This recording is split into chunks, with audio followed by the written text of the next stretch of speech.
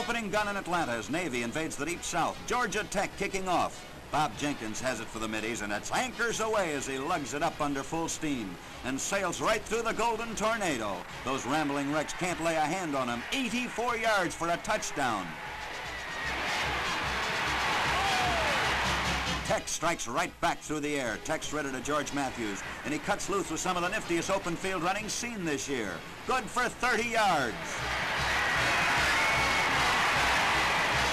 Frank Broyles drives across. Tech goes into the lead, 7-6.